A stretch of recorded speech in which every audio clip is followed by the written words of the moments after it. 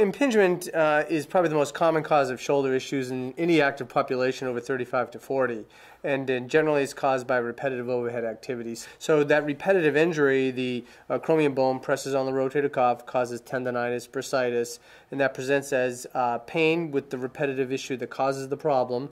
And then when it gets bad, the pain is actually worse at night. So a lot of times they can get through the day, but then when you go home at night, it's just this throbbing, aching discomfort that keeps them up. Well, for impingement, the non-operative options are, rest. Anti-inflammatories are very, very helpful, and then icing, especially at night, for about a half an hour or so. And so that's stage one. Now, if it persists beyond that, then the next step is a cortisone shot. If there's an element of stiffness, then we would often have our radiologist do it under x-ray guidance so they can put it in the joint and in the bursa at the same time. If it's just in the bursa, it's fairly easy to hit in the office.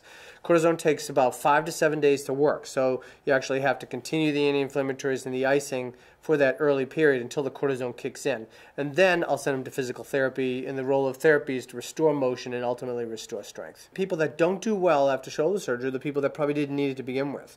And so for those folks who have truly failed a good conservative program and have gone through the steps, when they need the surgery, they really need the surgery, and they are very happy. I think that we've been doing things basically at the cutting edge of technology.